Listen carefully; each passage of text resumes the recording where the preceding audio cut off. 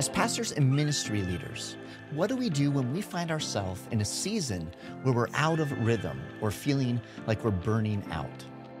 In this episode, I'm joined by Chip Ingram, CEO and teaching pastor of Living on the Edge. Chip's teachings are received by millions of people around the world through television, radio, and digital platforms. Chip has written over a dozen books and has served for 4 decades in ministry, pastoring churches ranging in size from a few dozen to several thousand.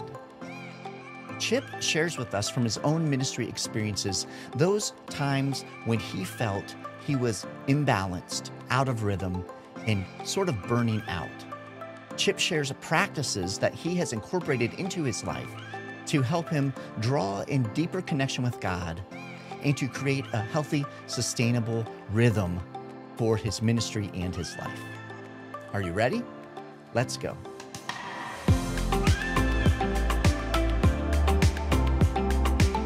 Hello, friends, and welcome to another incredible episode of FrontStage BackStage. I'm your host, Jason Daye, and it is my privilege each week to have the opportunity to sit down with a trusted ministry leader and have a conversation, all in an effort to help you and pastors and ministry leaders just like you embrace a healthy, sustainable rhythm, both in life and in ministry.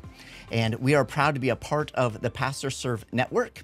And along with this episode, we actually create an entire toolkit that you can access at pastorserve.org/network. In that toolkit, there are lots of resources for you, including some key insights, and then a ministry leader's growth guide, which has questions for reflection that you and the ministry leaders at your local church can work through to dig more deeply into today's conversation.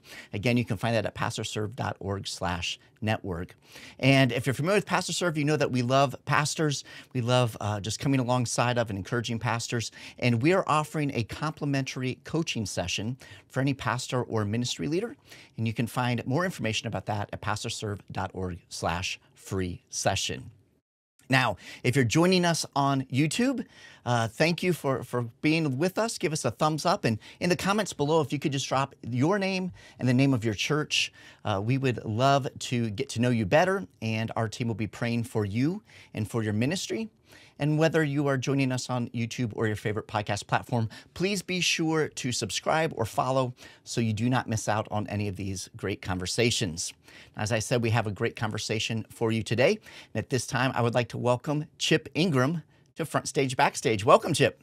Jason, great to be with you. Thanks. Yeah, brother, thank you so much for making the time to be with us. Now, Chip, you've been blessed to serve in ministry for a number of years, and you are currently modeling a really healthy rhythm for life in ministry. Many of us in ministry know the importance of a sustainable rhythm. Cognitively, we know the importance of caring for ourselves, yet, as we all know, the pressures, the expectations, unexpected issues arise. All those things can kind of knock us out of that rhythm. Chip, I was wondering if you could share with us a little bit from your experience, maybe about any seasons of imbalance or times when you were feeling a little burned out even, and how you might have navigated through those times and what God really has taught you through those. Sure. Well, I've had a number of those, and I'm sure what we're doing here is fellow strugglers. I think there's some things we really do need to do, but I think we just need to be honest to say one of the occupational hazards is stuff comes into your life, and 3 people get cancer, and 2 marriages go down, and the world pandemic happens. And so I think we need to be realistic, but you also really have to realize an awful lot of that burnout happens because of internal things. And you have to put up some structures and barriers over time. So get back to your question. You know, one thing you have to start doing is a little bit of research into your own sort of what made you the way you're wired. So I was probably a workaholic by the time I was 12, and played 2 sports and was an RA, and was a small little point guard. I guess I didn't realize I had my fellowship Christian athletes shirt. I came to Christ through FCA right after I graduated from high school. But I think the after all of that, the very first church, it was about 35 people. It was in a rural area, and the pressure I put on myself of expectations. Um, so this isn't like you're overwhelmed, and like we grew to 50 people maybe in a year, and I was probably working 80 or 85 hours. When the phone rang, I jumped up and I got to meet this need, and you know, and it was a solo pastor, no help in terms of.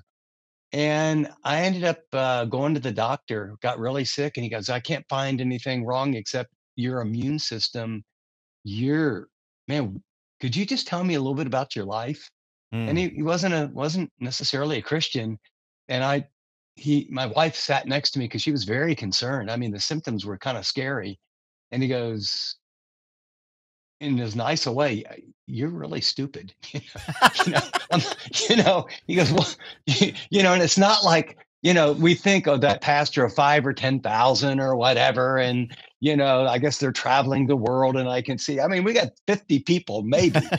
And, and so what I learned out of that was I have limits, that I am an overwhelming people pleaser, that I had deep, deep insecurities, and I really recognized those are the things that were driving my workaholism.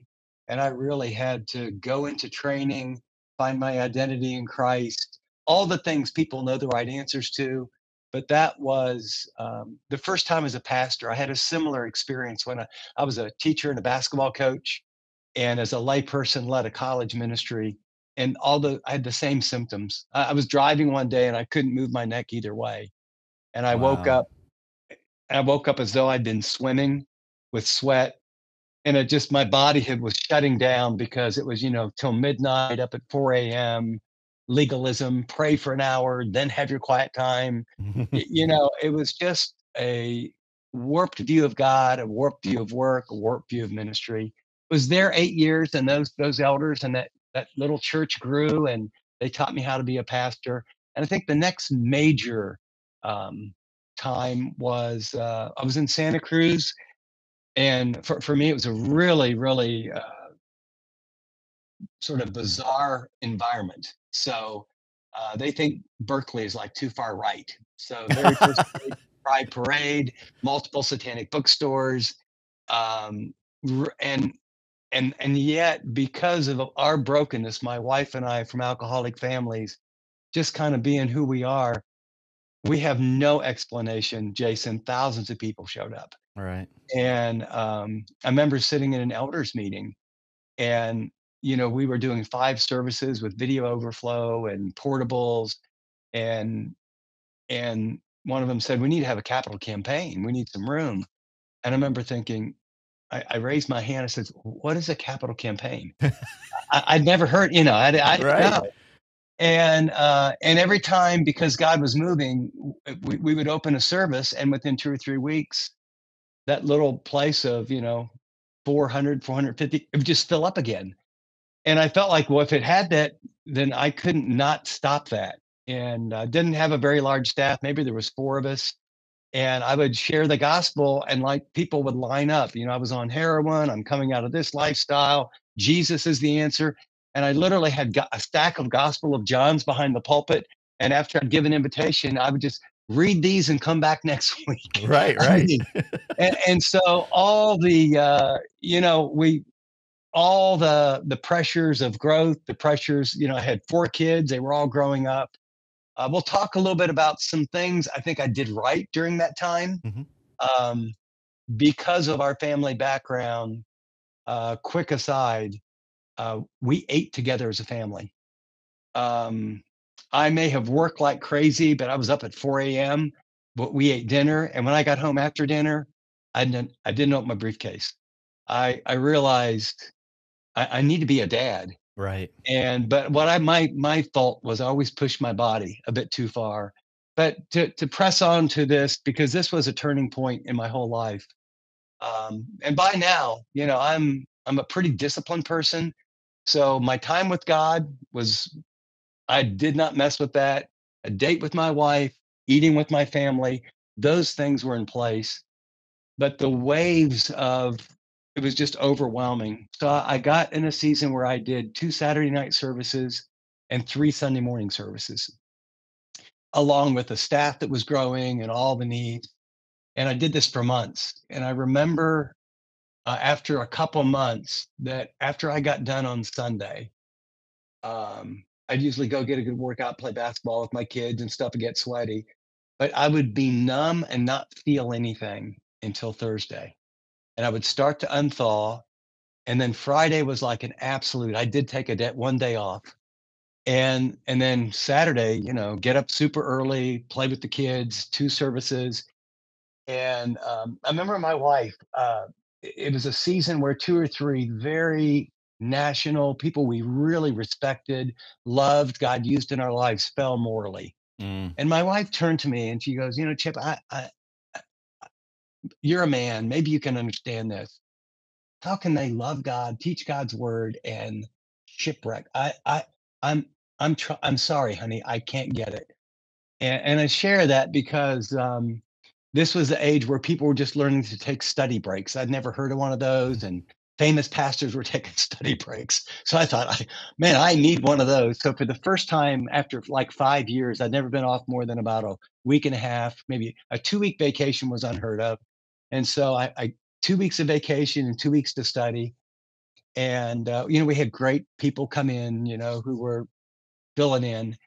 And I went up to a cabin that a friend had. I remember sitting out in one of those porches overlooking this lake near Tahoe.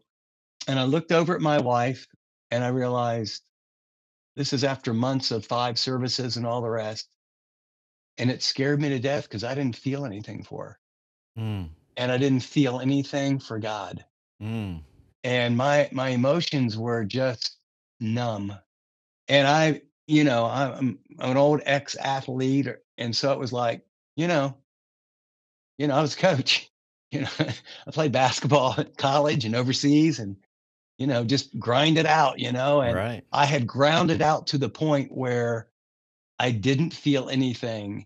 And I remember sitting looking out over that lake and thinking, I know exactly why people that I really respect, I just want to feel something. Mm. And I just want some relief. And and your thinking gets so weird, like you're blaming God for blessing. you know, Right. why did you bring all this on me? What I realized, I remember going to a little coffee shop and just telling the Lord, I don't need to feel you for you to be real. I think what's happened is I've burned my antenna. Mm. And so I need repaired. So I got up every morning in the Psalms, and if it said any place where it said his unfailing love, I would underline it. And I still remember it was like day 13. I had the first flicker of any emotional connection with the Lord again. And I remember that break. And then I called a couple older pastors and said, this is new for me. God's obviously blessing. I at least used to love what I get to do. And they gave me some very wise counsel. One older pastor said, if you could tweak your way out of this, Chip, you may not be the smartest guy in the world, but you're not the dumbest. You would have figured it out by now. It Mm. will require radical change. You're going to have to make dramatic steps. And I remember going back to an elders meeting and saying, number one, I don't know anything about capital campaigns, and I can't handle that with everything else. In fact, maybe a little too vulnerable. I'll never forget. They asked me, how are you really doing? And I started saying, fine, kind of okay. And I was so fragile that no. And one of the elders said, no, no. And young guy, how are you really doing? I started bawling. I'm in an elders meeting. I'm thinking, oh my gosh, they're going to fire me. These are great guys and we're great brothers. And I just something broke and they got around me and laid their hands on me and prayed for me. And it was so good because that young guy was a construction guy. He goes, hey guys, we're killing our pastor. I've done capital campaigns. Chip, I'll keep you informed. I'll own this. And then it Nice. was, guys, I can do 3. All right. We can do 10. We can do 10 weekend services if you want to. but my limit is 3. And the other thing that happened was okay, I got to stay refreshed. I need a break so often. Our church, this is maybe more than you want, but we had like Luis Palau, and now these are all non-believers. They're all first generation Christians. All these people who came, they never heard of Luis Palau. Right. So I mean, I've got all these famous, great people, and the first week I'm gone, 500 less people. Next week, 800 less people. And so after 4 weeks, I realized, wow, I'm feeling all this pressure, but this church has now created this unhealthy deal. And so I came back, and again, it's a very non-religious. So, I didn't Right. have like someone looking over my shoulder, and I got a stool out, and it became what I called family time. And so, we did the worship and all that. I said, I'm going to teach here in just a minute. And I got a stool and I stuck it out. And I said, we're going to have a little family time. Because at my house, when my kids start disobeying and I'm not the disciplined dad and all that, we all sit on the floor, get in a circle and say, okay, we got to realign. And I just said, I love you, but I've never been more disappointed in you as a church ever. Mm. I'm gone for 4 weeks and you people only show up when I'm here. And I said, that puts me in a position where the only way is this. And it puts you in a position of depending on me. In fact, it was a church where I followed, where 2 of the pastors fell in immorality and the thing blew apart. And so I said, here's what you need to understand. I met with the elders, and we're going to go to a teaching team, and I'm not going to advertise who's teaching. I guarantee I'll be morally responsible. You will hear God's word clearly, effectively, practically, theologically sound, and it's helpful. And we're committed to teaching God's word. But if it has to come through my personality, and that's the only one you like, then you ought to pray about going to another church, Mm. because we're not doing that here. Right. That's good. And that 2 things happened. 1, I finally set some limits. 2, I looking back, I was an old coach, so actually helping guys learn to preach was as much fun just about as preaching. They all ended up becoming senior pastors 8 years later. Right. Right. And and so the other was, it was like, okay, teach 4 or 5-part series and take a week or 2 off, get other people involved. And so that began a rhythm that was sustainable. And then every time I did something really new, I found that I would bust it too hard, have to learn. I didn't learn it as badly, okay? Right. Right. But there were certain things I put into my life, um, that have allowed me to over. I guess this is my 40th year as a pastor. Um, in general, be pretty healthy and like my job, and I don't want, this is not like one of those cliches, but we just celebrated 44 years, and we've had to work hard. We've had to go to counseling from our family of origin, alcoholic backgrounds and stuff. But I'm more in love with my wife now than I've ever been. She's more fun. I've got 4 grown kids that, again, we all do the best we can. Right. If Right. we're not going to take all the blame for when they don't walk with God, we certainly can't take the credit, but we can create an environment and say, Lord, oh, please, of all the things you could give me. And by God's grace, I have 4 kids that walk with God, married well, or raising their kids, um, overwhelmingly blessed. Um, and so not, not that everything has been easy, Right. but there's a handful of things we can talk about that I think Yeah. Yeah. you got to face as a pastor if you're going to be healthy. Yeah. And I would just say, here's the number one thing. By and large, the problem is not out there. Mm. By and large, the problem is here. Right. Um, I used to say, and this is a bad metaphor, especially in our world today, but I'll use it reluctantly.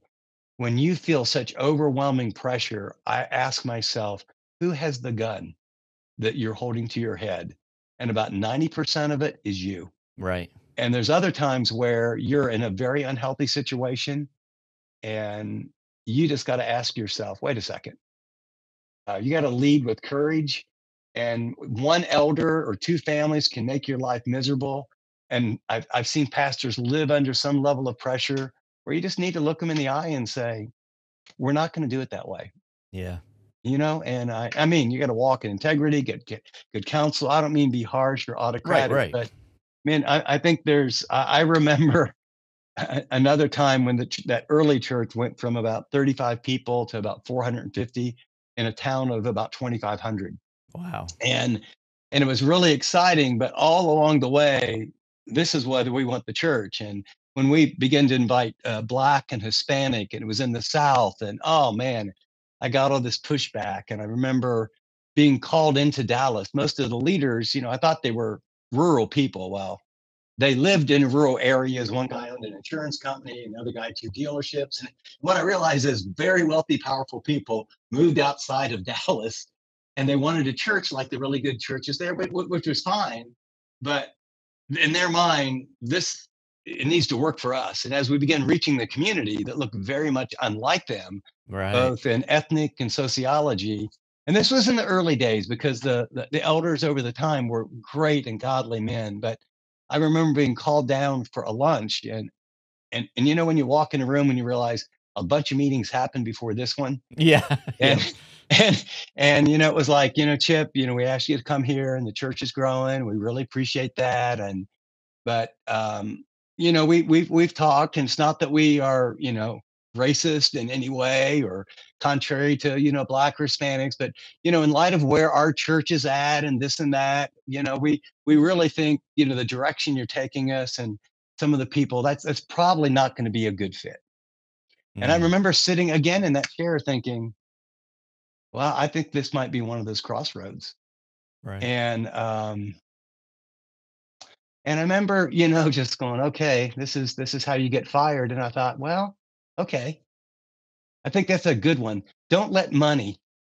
You can't stay in a ministry because the pressure of money and I don't have another job. Like the God that created the universe can't give you another job.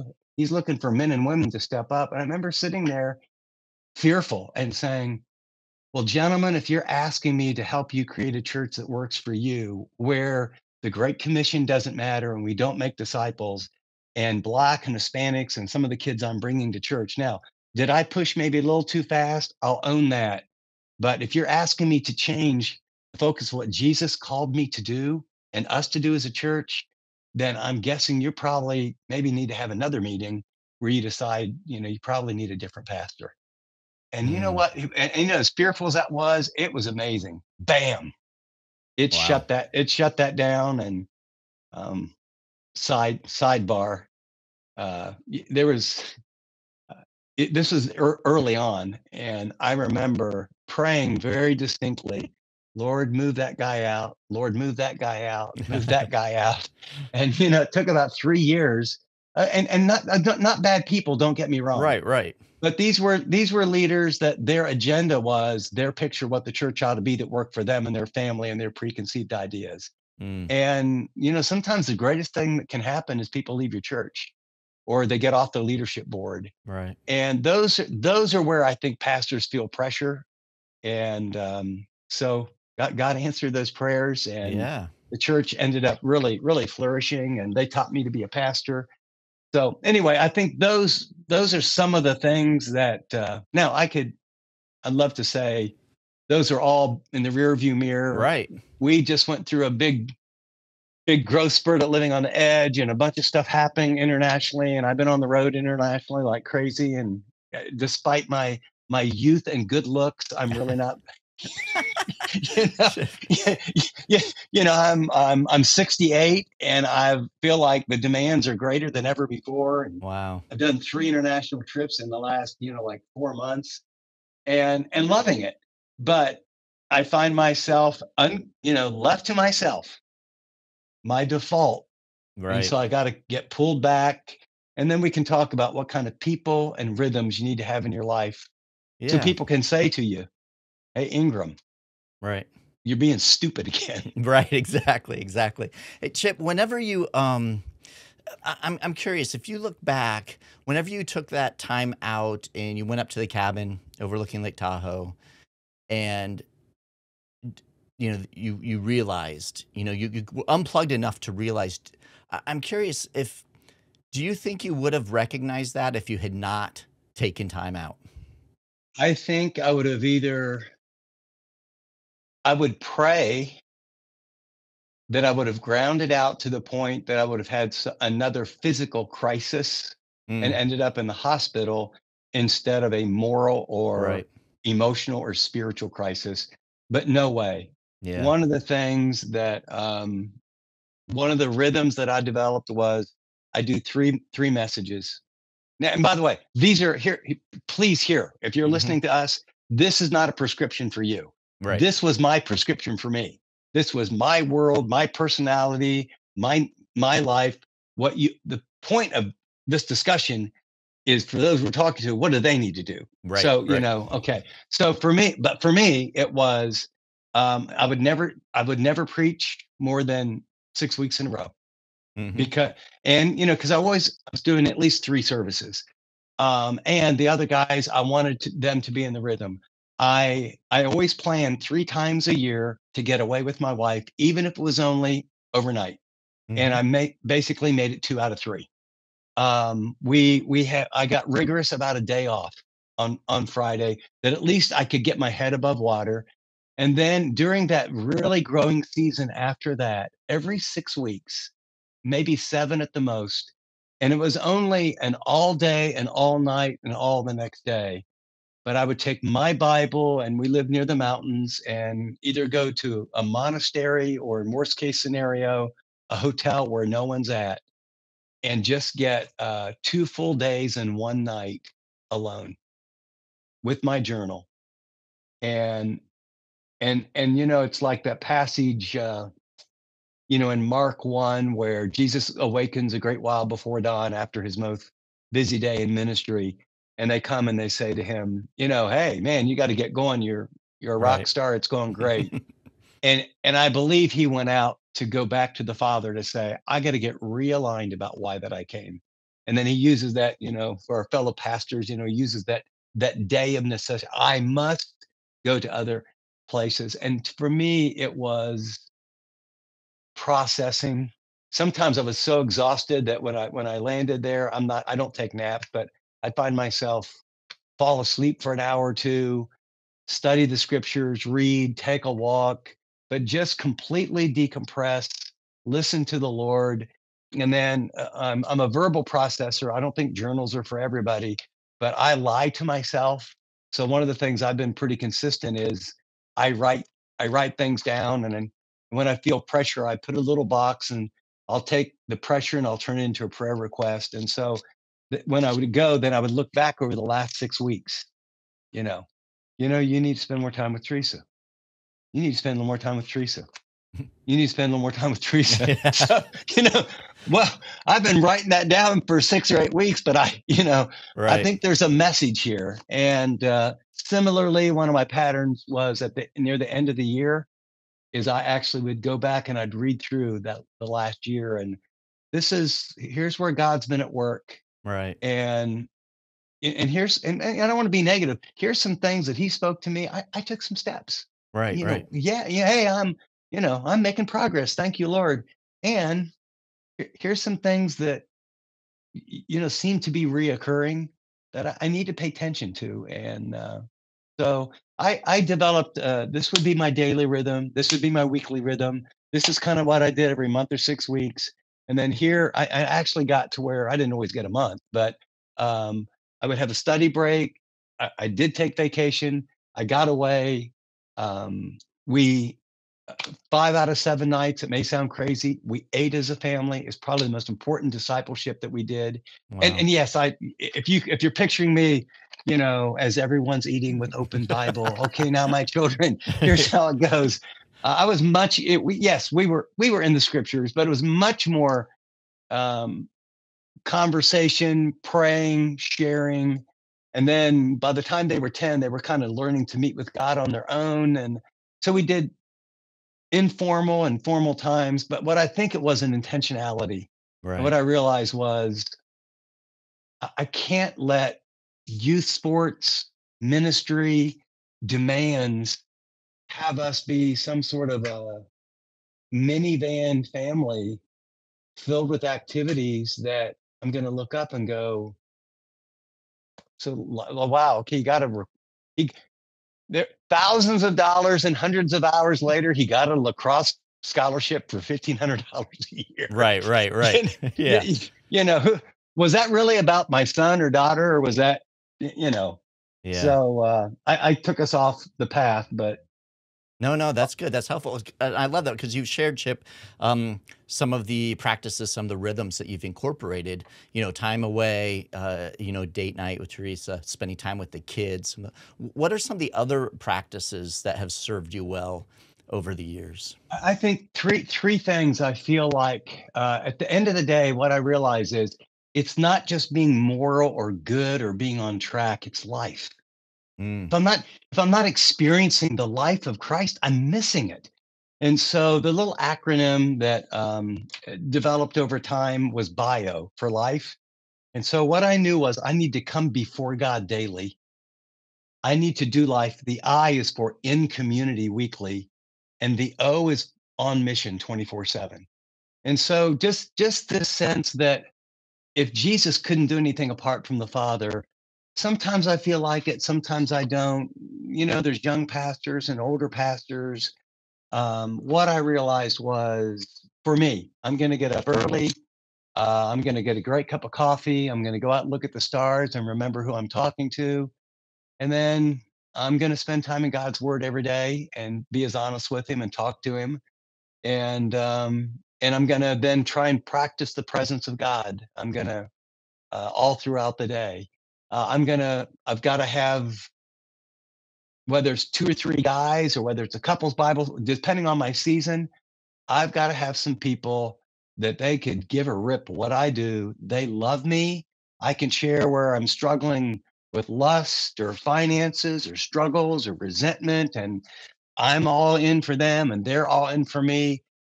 And it's not just during a crisis, but we're in this together. So when I make the phone call, or when as one buddy, I get a text. It's 5:15 a.m.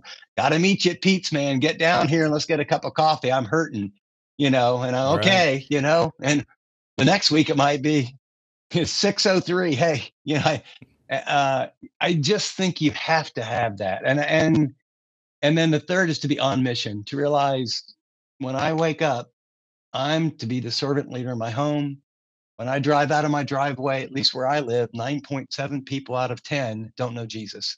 Mm, And it's tragic, but I'm probably the only Christian they'll ever meet. So, and then so what are my gifts and how do I stay in them?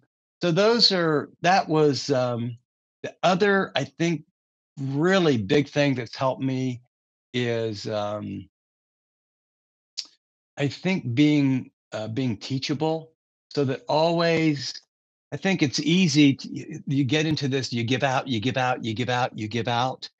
I probably listened to books and listened to other people's sermons, and especially in my younger years, when I was trying to figure out my own voice, I'd listen to this famous preacher, and so why is he so effective? And it might be, boy, he has passion, and this guy, he simplifies things, and it's Haddon Robinson. Those are the greatest introductions I've ever heard. Or that guy, man alive, where does he get time to do that level of depths of study? But I was, right. I felt like I got to be learning and reading. And then in the early church, a guy named Bill, that was an older guy, that came alongside and uh, discipled me and mentored me. Then there was AC in Texas when I was 28, and we probably text. This is 40 years later. Mm, We text, call, connect every week. He's still my mentor. He's become like a dad to me. There's Dick, that when I found myself in this church and exploding, and I don't know what I'm doing. And he ran a big company, and he had grown kids that were about my age. And my goal was to get my outline done by Thursday, so I could have my Friday off.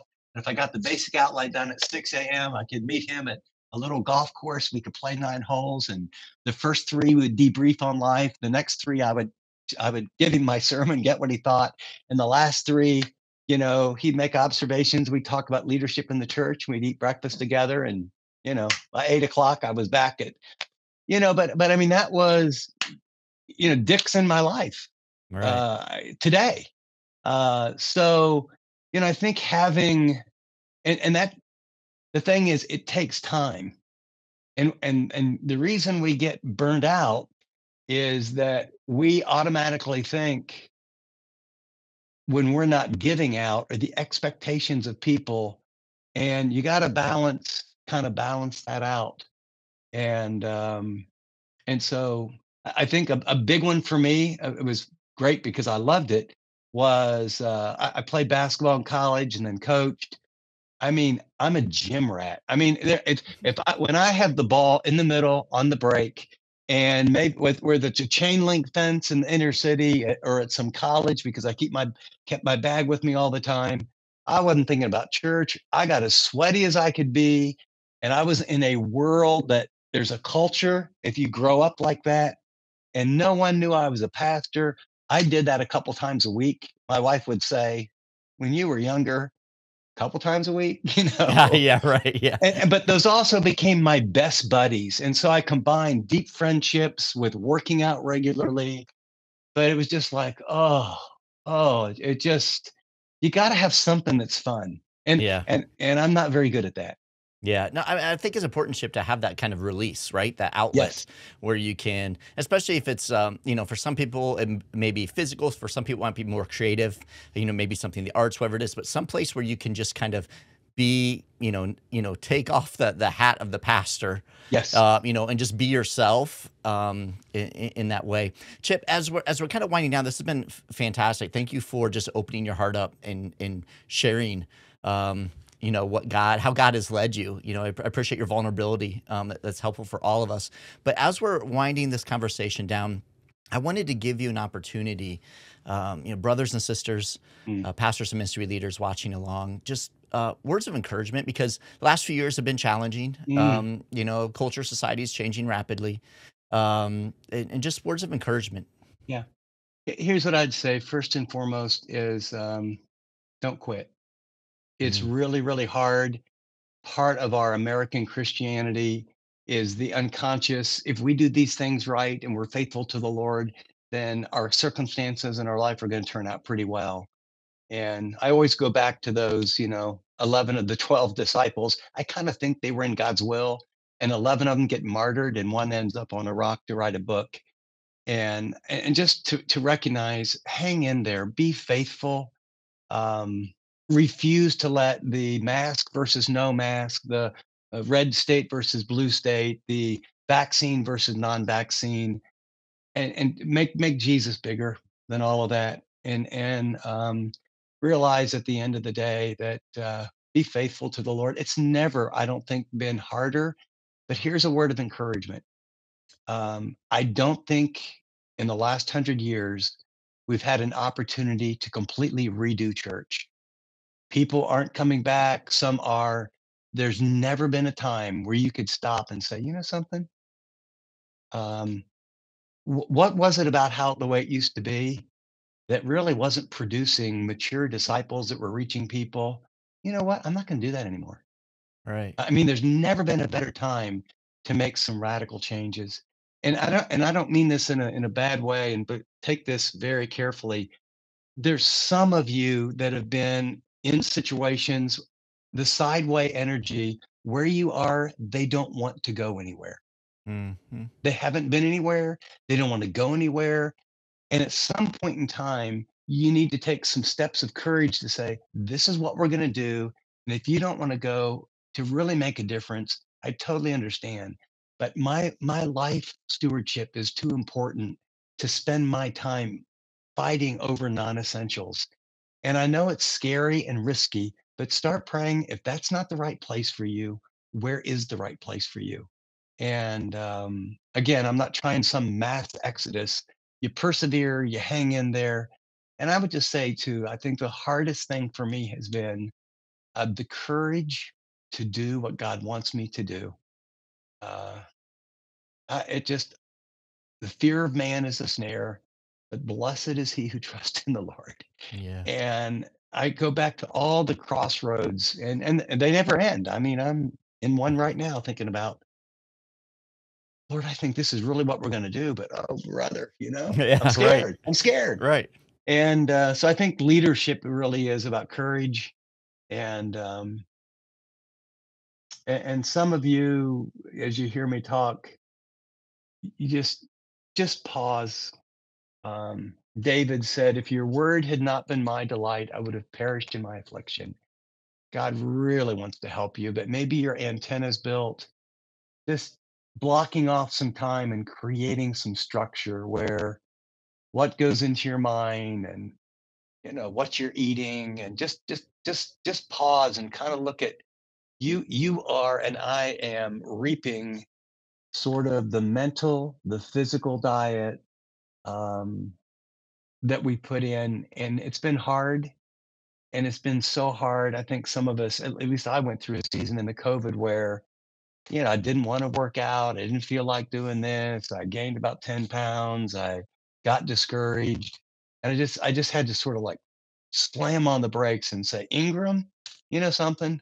Stop whining, stop complaining, stop focusing outwardly, look up, find a couple people that are willing to, run in a positive way and let's get back to some of those structures that bring health and life. And just that you can't do that alone. Right. You gotta, and you can't ask your husband if you're a staff member or a pastor, or your wife to make that happen for you. We all have to say, I've gotta own that.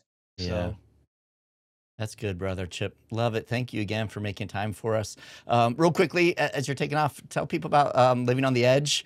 Because you have so many resources. I mean, sure. unbelievable resources around the world, as you said. So let them know how they can connect with those resources and what are some cool things you have going right now. You bet. Those things, that bio, we try and create resources to help people come before God. We have 25 kind of different kind of small groups, do life in community, how to discover your gifts beyond mission. And then for those of you who are pastors, we kind of have resources to help the people in your church. So we teach the multitudes, we train small groups, we have tools for pastors and business leaders. And our goal is to help Christians live like Christians. And another way to say, make disciples who make disciples. So living on the edge, all one big word, .org. Livingontheedge.org is the website. And probably the most exciting thing during COVID we did was we have an app. It's just my name, Chip Ingram. And I did these little never talk more than 8 or 9 minutes. And then I gave people 10 minutes and I taught people how to hear God's voice and study the Bible for themselves. And it literally went viral with, a few 100,000 people joining me. Wow. But what was exciting was I didn't hear, oh, you're a wonderful teacher. It was, I didn't know I could understand the Bible for myself. And for those of you, I mean, it's like, observation, interpretation, application. I mean, it Yeah. wasn't rocket science, but I also just tried to make it real simple and help them learn to do it. And I said, if you'll stay with me for 15 days and you build this practice. And so that's, when you want to disciple people, to be able to say, this guy will meet with you personally. It's not teaching a group. I meet with one person, but obviously there's more than one person watching. Right. And, so anyway, it's called Daily Discipleship with Chip. We did it as an experiment, and I think and it's all core passages that Ephesians 4, Ephesians 1-3, Romans 12, James. Good. It's Right. basic stuff you want all the people in your church to start to grow on their own.